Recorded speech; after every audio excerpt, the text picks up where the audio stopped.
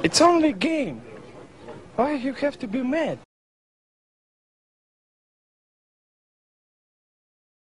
What is up, heroes of Dominion? My name is Charlie. This is Hero Wars Central, and in today's video, I want to discuss where to best spend your energy when you're dealing with a campaign hero. Now, for those of you that don't know, I live stream every day, Monday through Friday. I've got the schedule posted on screen right now, and in yesterday's Monday's live stream, the question was posed close to the end of the live stream, and this is something that I've been thinking about overnight. Where best to spend energy? Now, first, what specifically am I talking about? So I've got Astaroth floating around on screen here, and Astaroth is what we would call a campaign hero, and that you can get his soul stones from missions from the campaign. You can see here Magic Thicket highlighted up in the top right, and what's more, if you click on his character screen and then you click on the soul stone button, you can see that he has these 3 missions available. And I think this is a Facebook screenshot, so the mobile and web screenshots might be different. The mobile and web locations where you get Astaroth soul stones might be different. And so the question that was posed was, do I spend energy on these missions to collect Astaroth soul stones, or do I spend energy on these items here? Okay, these items that promote the color of your hero, from gray to green to blue to violet, and then the different tiers in between, blue +1, violet +3, all of that. So let's quickly talk about what the difference is. Okay, let's quickly talk about what the difference is. First, let's talk about what happens when you collect soul stones or evolve a hero. So this is a screenshot from Orion. It's the I know we're talking about Astaroth, and Orion is not a campaign hero, but Orion is the only hero that I had handy that I could evolve and get a screenshot of, and I'm not sure why I've never gotten a screenshot of this before, but you can see here, this Orion, whenever I evolve him from 1 star to 2 star, his strength per level goes up from 3 to 4. This is strength per level, intelligence per level. So if he's level 72 here, you can see that his strength per level has gone up 1, so he gets plus 72 strength by evolving this. His intelligence per level has gone up by 3, so I gain 216 intelligence for leveling this piece up. And you can see that his agility goes from 3 to 4, which, since strength and agility aren't primary stats for Orion, they only go up 1, and you can see that it's plus 72. Now, the important thing to keep in mind, with this is not that you're missing out on these strength numbers or this intelligence numbers or these agility numbers if you evolve later on. If you evolve a hero at 110 versus level 72 here, okay? There is no difference in end stats, in total stats at the end. There's absolutely no difference. So let's touch on real quick what the stats mean, since we're talking about stats. So first, let's talk about strength. Strength gives you 40 points of health. Okay, every 1 strength gives you 40 points of health. Intelligence, every 1 intelligence gives you 3 magic attack and 1 magic defense. And this is no matter what hero you have, no matter what hero's in the game. 1 point of strength gives you 40 health. 1 point of intelligence gives you 3 magic attack and 1 point of magic defense.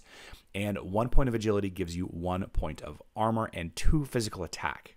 Okay, so the difference comes down to the main hero stat, right? So all of those are the same. Strength, agility, and intelligence, they're all the same, with the exception of whatever the main stat is. And whatever the main stat is, you gain 1 bonus point of physical attack. If your main stat is intelligence and you gain 1 point of intelligence, you gain 1 point of physical attack additional.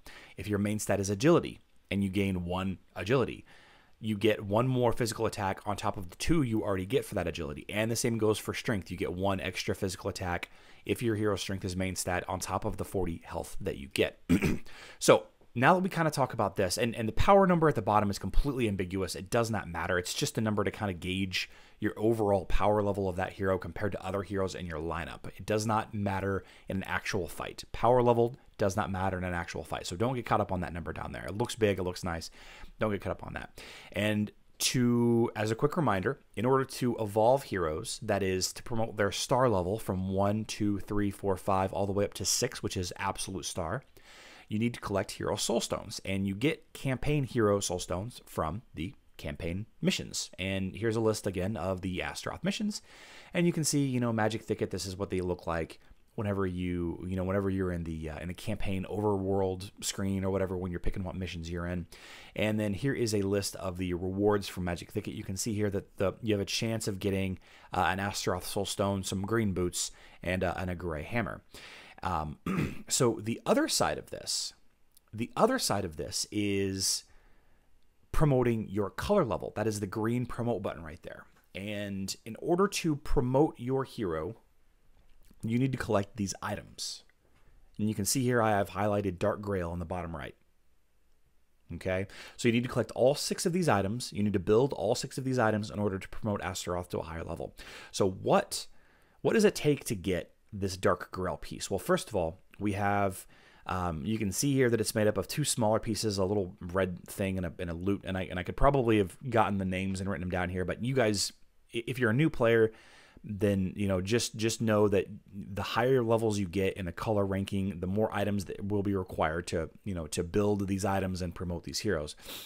But the sticking point, well, actually, let's talk about the enchanted loot. You can see here that these there are 4 locations in the campaign that I have access to in order to get access to this enchanted loot. And this is the crux of the question. This is the big question: is do I spend energy on these missions to promote, to collect these items to promote my hero, or do I spend energy on the hero soulstone missions in order to evolve my hero?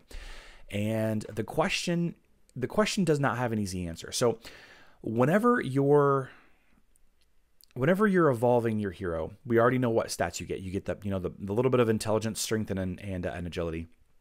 But as you collect these items, you can see in the top left there that you get health and magic defense for this item, and other items will provide you with different things. And all you have to do is click on the individual item there, and it will show you which stat gives you what. And again, just to kind of show you here, we're talking about this Dark Grail, and so you can see it gives health and magic defense. So now my Astaroth here, and this is kind of a wonky example, but he's still level 72, and this is specifically why I chose the Astaroth. So Astaroth at 72, if I were to evolve him to Violet, would gain, I don't know, 1 to 3 strength per level. So we're talking, 72 to 216 strength total, right? So if you take 216, multiply that by 40, which is how much health you get like 8,000 health. If you promote this item, if you promote this hero by collecting these items, you can see you only get 800 health. Okay, and of course 80 magic defense. So it's significantly less health overall, but you got to keep in mind that those 3 stats, intelligence, strength, and agility, only modify your physical attack, your health, your armor, and your magic attack and magic defense. And that's a lot of stats, but you got to also consider all the other things. You got to consider, penetration. You got to dodge, critical hit. And the big argument for promoting the color level instead of getting more stars for your hero is the glyphs, right? Another aspect of leveling up your hero are the glyphs.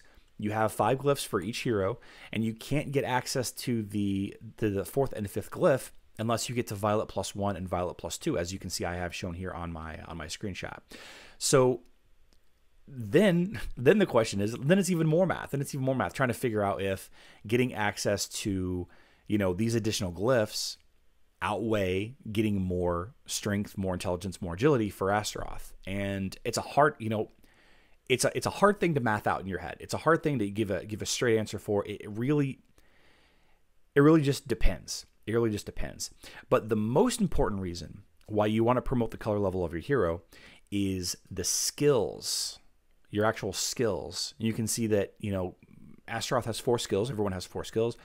you have a gray, green, blue, and violet skill. You don't get access to those skills unless you're at least promoted to that color level. And you can see my Astaroth is blue here, so he only has access to Demon's Allegiance, excuse me. He doesn't have Last Word yet. And for those of you that know about Astaroth, you know that Last Word, his resurrectability, is one of the big reasons why Astaroth is such a good tank. And in fact, many heroes in this game are terrible until you unlock that violet ability. So then you got to think about, you got to weigh access to a skill versus access to higher health or higher armor or higher magic attack or whatever, whatever main stat you are. Even more difficult math to figure out. So after chatting with several people yesterday, I think it's important. I think it's important to know, and from what I understand, the promotion screen on mobile is a little different than the promotion screen on Facebook, so it's not as obvious. There's not an easy answer. They both are really easy to get early on. When you're new to this game, or a hero is new and fresh, and you just got access to them. But they both slow down. Evolving that hero all the way up to 6 stars, getting your color promotions leveled up, they really slow down. And I don't think that there's ever a point where you should stop focusing on one and only focus on the other, except of course whenever you're Astaroth or whoever gets the absolute star. But I think the math is too hard to figure out. So this is what I would say.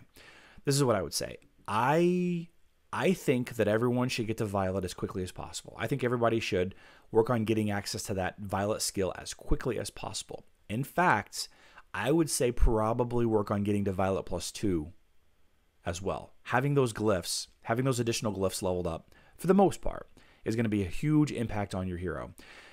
The soul stones will come. There are plenty of events, there are plenty of opportunities in order for you to get access to soul stones, and they're always going to be there. They're always going to be there. So what I do personally is I try to do 3 to 6 to 9 hero missions of the hero that I'm trying to level up, and then I spend the rest of my energy working on promoting a different hero, their stats and abilities.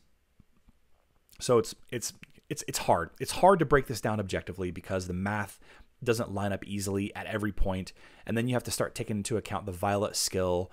And some heroes have good 5th glyphs, and some heroes have terrible, 5th glyphs. Meaning, you don't need to get to Violet +2 for this hero because their 5th glyph isn't necessary. So it's really hard to say. So I hope that this video cleared up some things. I get this question a lot, and like I said, it was posed to me in my my live stream yesterday. But I feel like after I've done this video, things actually might be even more confusing now that I've kind of looked back over my notes. So I hope you guys understand where I'm coming from here, and we're going to talk about it a little bit more in my live stream today. So why don't you, if you want to discuss a little bit more, I will be live at 12 p.m. Central Time today, live streaming for about an hour or so. So won't you hang out with us? But until then, I love you all, and good luck in Dominion.